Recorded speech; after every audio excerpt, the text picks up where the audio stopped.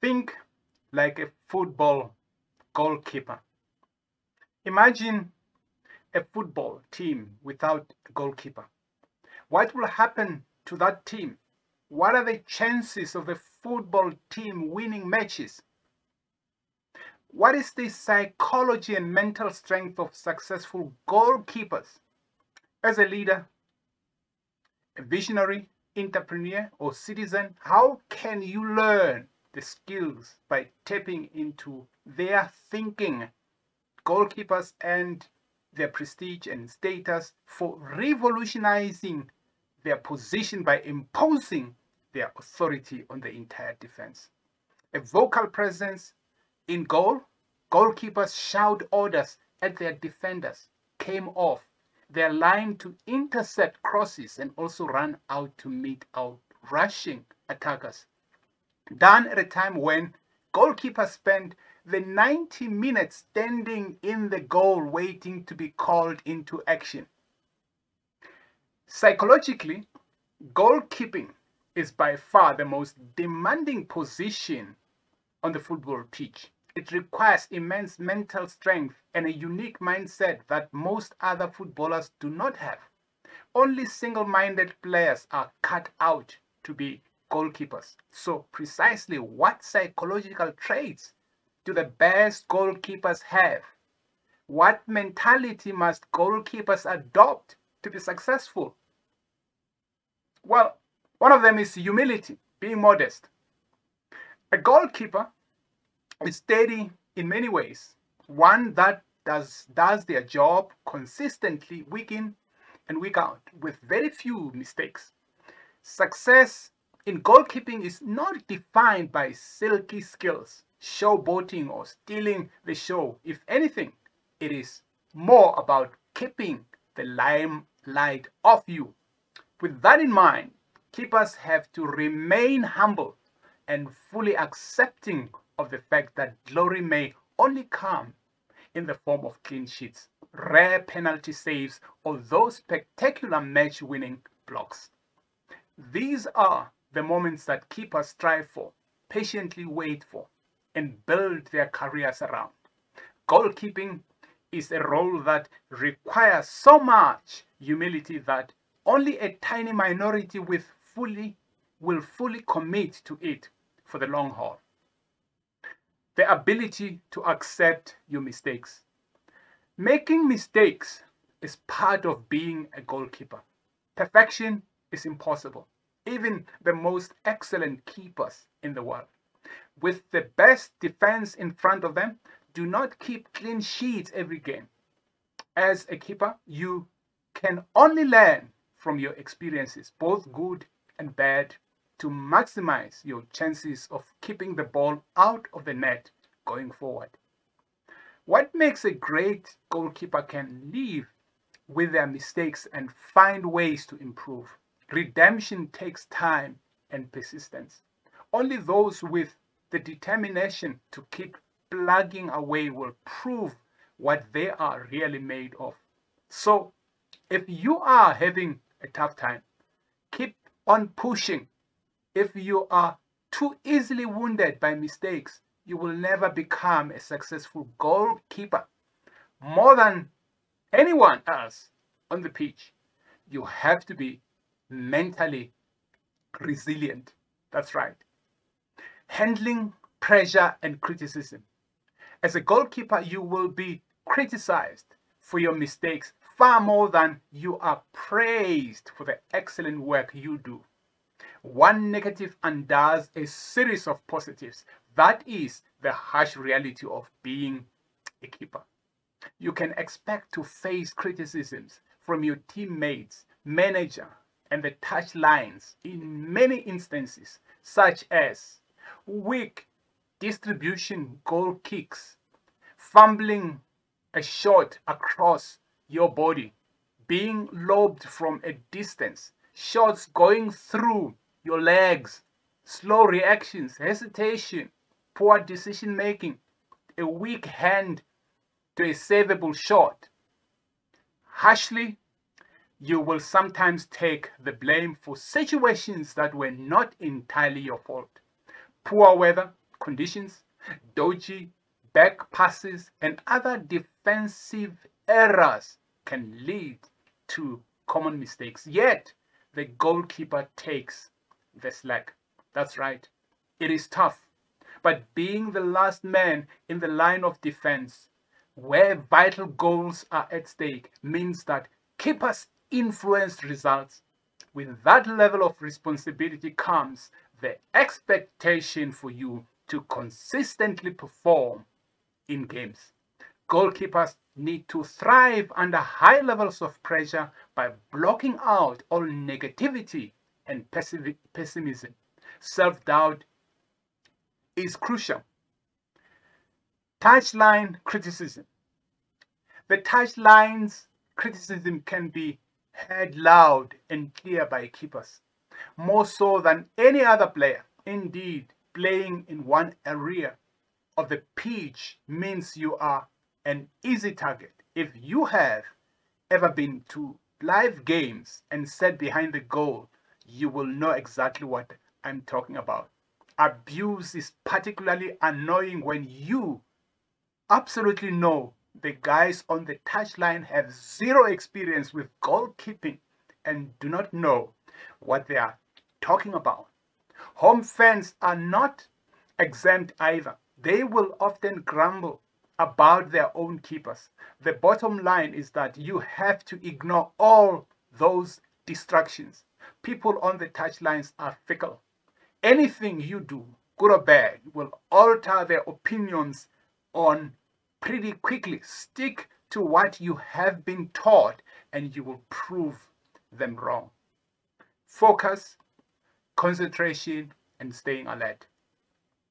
Unlike other positions on the pitch, the goalkeeper cannot get into a game and start to find form as it goes on. A keeper must be fully focused and mentally prepared from the kick-off right up until the final whistle. Ironically, it is often easier to maintain focus in busy games. Quiet games where there is not much action are challenging to stay alert in. But one lapse in concentration can have huge repercussions. It can define the results of your match. For professionals, it can unfortunately define a career. Alertness or lack of can be attributed to many high-profile goalkeeping mistakes. Some of the greatest goalkeepers to ever grace the pitch have made huge errors in big games. As a goalkeeper, you cannot afford to be complacent or distracted at any point. Every game requires your full attention, yes. Accepting that you are different. Keepers think differently from other footballers, no doubt about it. It requires a single-minded footballer to embrace the additional responsibilities, the specialist training drills, and unique equipment. It requires a rare kind of bravery to take on a role that demands vastly different skills from all other on-pitch players. As a goalkeeper, you will never quite feel the same as others, but always wear that number 1 jersey with pride, because a vital game-changing role is only given to someone with the ability to think for themselves, someone responsible. You are the one that has the job that 10 or 11 others instinctively shied away from. Are goalkeepers a different breed? Are keepers unique? Well, the goalkeepers are a different breed to outfield players, and it is true throughout all levels of football. Players and coaches involved in the game will attest to that. So, exactly what makes keepers so different? How are keepers unique? Good questions. It is practically a different sport. Goalkeepers play an entirely different game to their teammates. First and most obvious, regular outfield footballers can only use their feet apart from throw-ins. At the same time, goalkeepers were granted the additional power to use their hands inside the penalty box. This means keepers have more tools to sharpen their remaining 10 teammates. Sure, there are several overlaps between goalkeeping and outfield roles too. The ability to pass and pick out a teammate and the need for fitness and strength and high concentration levels apply to everyone on the pitch. But the rules, responsibilities, training regimes, physical attributes, typical age range, even the mindset of goalkeepers is vastly different. That's right. Goalkeeping is practically another sport in its own right. When you think about it, many goalkeeping skills such as catching, passing, and diving at feet overlap with other sports like basketball, handball, rugby, American football. In terms of the speed and agility needed, goalkeeping is comparable to racket sports like table tennis. Essentially, an extensive skill set is required for goalkeeping. It is football plus a whole lot more on top. That is precisely why it is the most challenging position to learn. The lone player. The lack of camaraderie is ever present between keepers and their teammates. It is a lonely existence both on and off the pitch. During training sessions, you are isolated from your team, working with specialist coaches or battling against teammates in strike drills. You practice your own game. The disconnect from your team carries through onto the pitch, where you are physically isolated down one end. You will often go extended periods without touching the ball or being involved in the action. If your team scores, you rarely get the chance to celebrate in the huddle either. Busy games do little to change the dynamic. You can produce some outstanding saves, even set up attacks from excellent distribution, yet you often will not receive the recognition you earned. Make one mistake and guess what? The focus is entirely on you for all the wrong reasons. Off the pitch, you are still out of the loop. Your teammates bond over the dramas which took place up the other end of the pitch. The goals, penalties, bendy free kicks, even their diabolical attempts on goal. Unlike the keeper, they can afford the luxury to laugh off their mistakes and inadequacies. Keepers must be independent and single-minded, yet at the same time, they also need to avoid becoming too distant or introverted to remain fully integrated with their team. That is the challenge in its own right. A different mindset. The role of the goalkeeper attracts certain types. Goalkeepers are not in this for the personal glory. They are in this for the team. It is not about how many goals they can score or how many assists they can improve themselves. Success for a keeper is measured by how many goals they can prevent. The reality is that not many people will choose to solely make saves for their team without the possibility of scoring goals. Goalkeeping is an unselfish position that tends to attract noble, articulate types of sports people. The attention span, the strength of character, dedication, and drive required to be a goalkeeper weeds out any characters with airs and graces. Goalkeepers are unique at all levels. Being a goalkeeper means accepting and embracing that you are different. So it is no wonder that goalkeepers stick together and have a strong mutual respect for one another.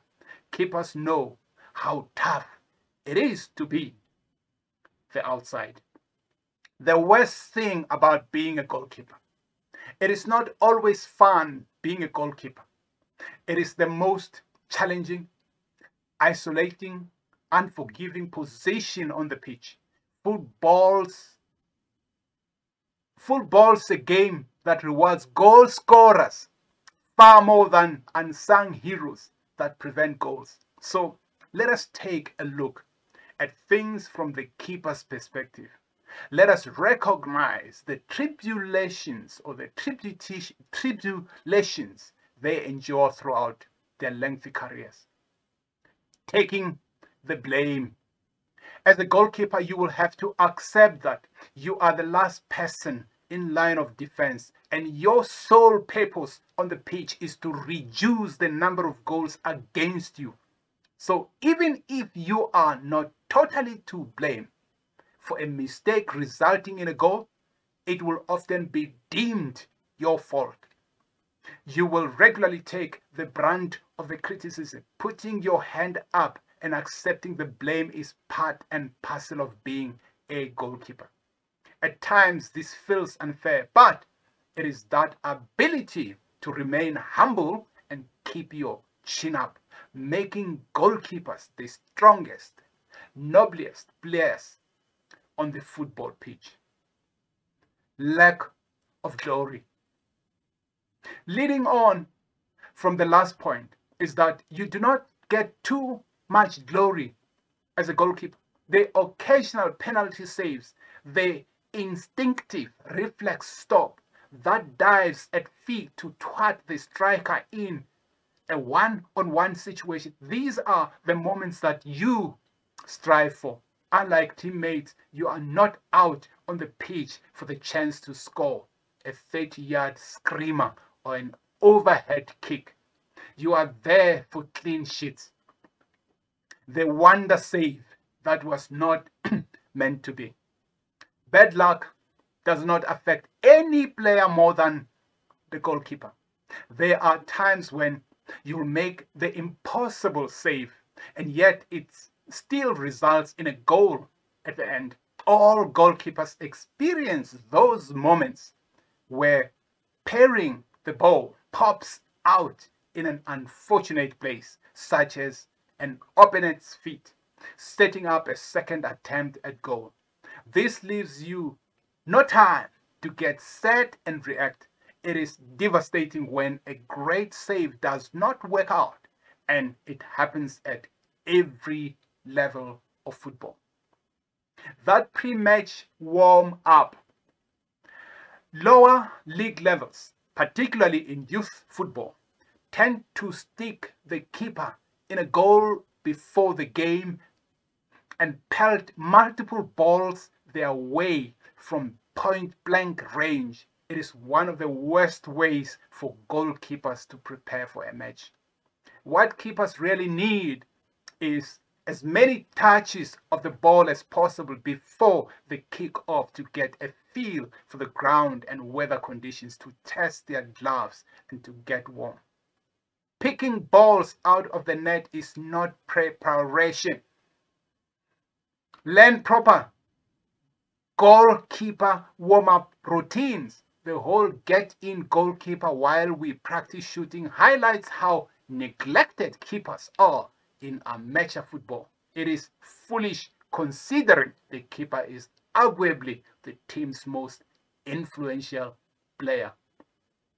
Mud, wet, sloppy mud. So there's an enormous murky puddle in the goal mouth. And guess what?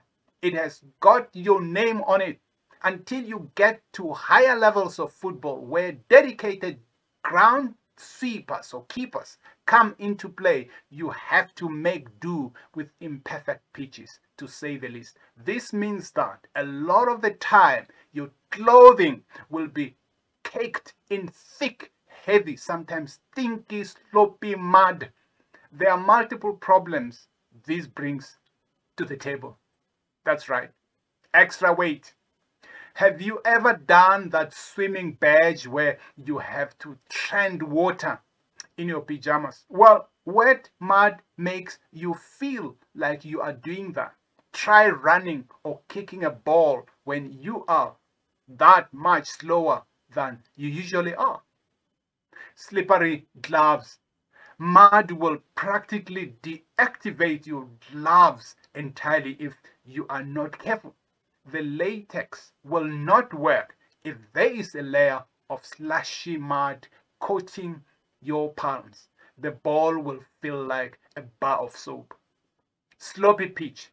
If you have played on a terrible pitch, you will be all too familiar with taking a goal kick where the ground around you moves as you take your run up, but it is no use complaining about it. You will not receive any sympathy for presenting any of these excuses. You need to adapt and respond to the conditions. Terrible kids. Okay.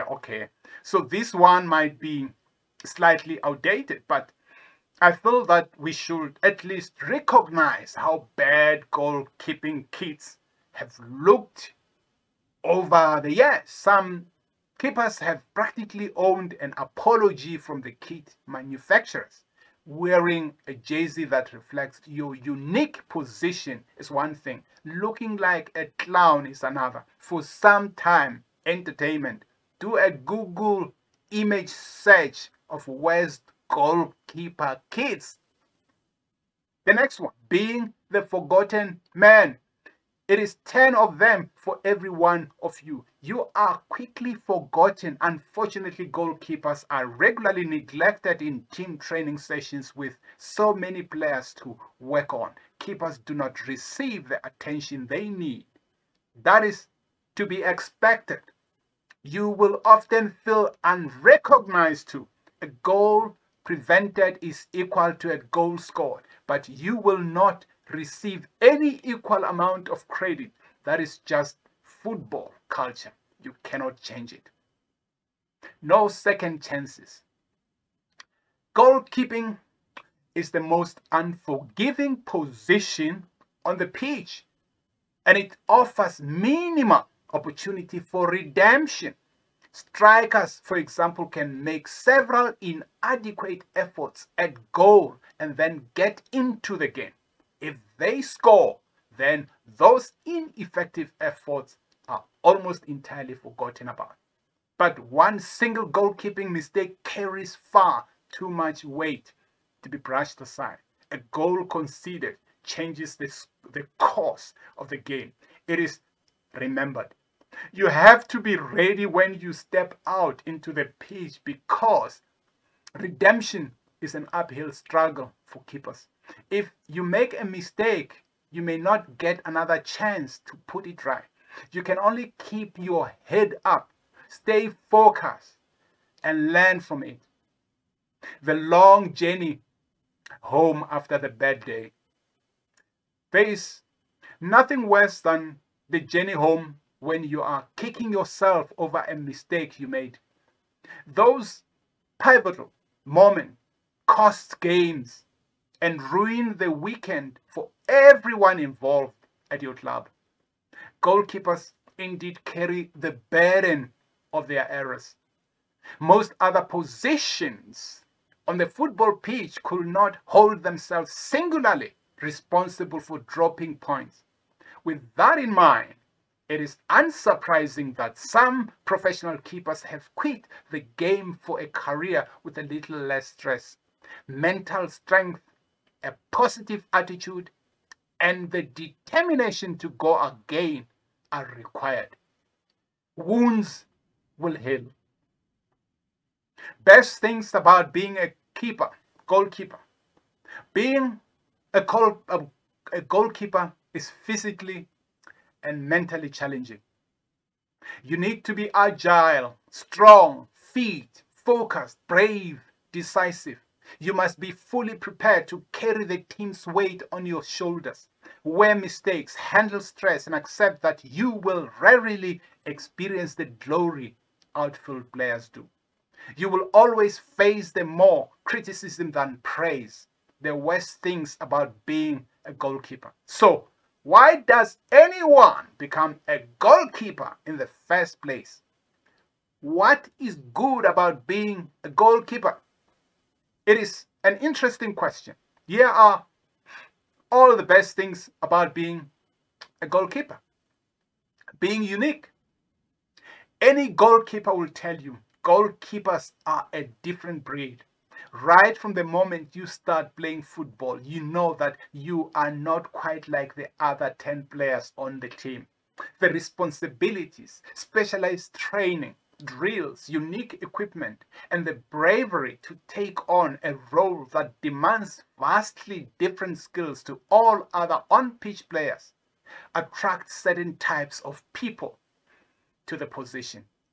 Becoming a goalkeeper reflects a person's independent and single-minded nature. As a keeper, you know that only those who can think for themselves, someone responsible, level-headed, dependable, can be entrusted with the number 1 jersey.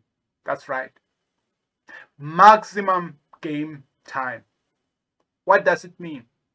While outfield players certainly experience more glory, on the whole, it comes with frustration of being benched for lengthy periods, not starting games, or not playing at all.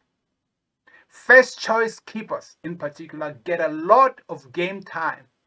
Rarely a goalkeeper in the starting lineup does not play the full 90 minutes. That's right. Therefore, goalkeepers have more ownership over the team and its performances than anyone else.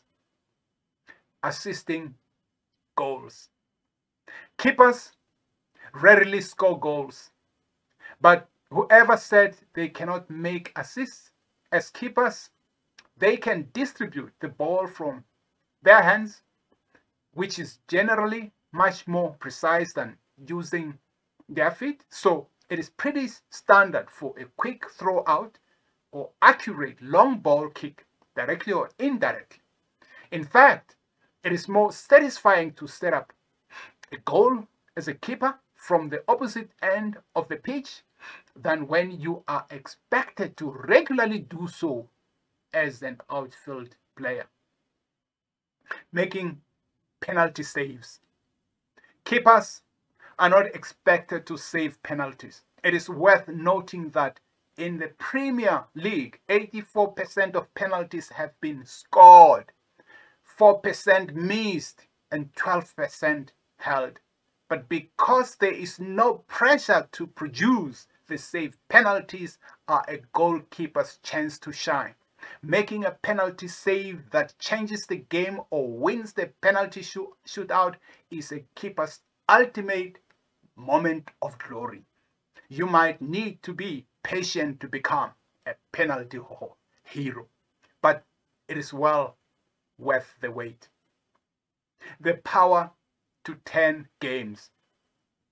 All experienced keepers will recall match days when they made a series of saves that uplifted their team, frustrated the opposing attackers, turned a game on its head, and single-handedly snatched their team the points against the odds. In a sport where strikers steal the glory, often dancing and gloating in goal celebrations while keepers pick the ball out of the net, it is vitally important to enjoy and savor the moments where you have equally been the most influential person on the pitch. Keepers have the power to alter the course of the games and seasons. That is truly one of the best reasons to become a goalkeeper. Becoming a leader. It is often disputed whether goalkeepers should be team captains. But whether or not you have been given the armband, you are inevitably going to become the leader. Being a goalkeeper requires assertiveness and the ability to give commands. Keepers need to be clear, loud, and direct at all times to organize their team to defend against attacks.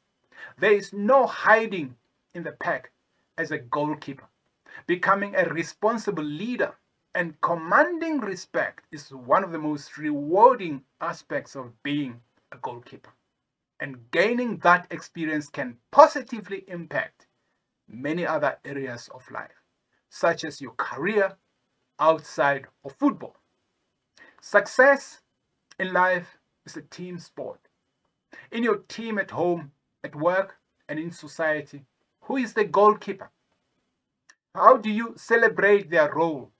Better still, can you harness their skills to ensure that you maximize the chances of success on your journeys to success? Signing off, yours, Dr. Masasekani Meshack Khosa, the Thinking Futurist. Thank you.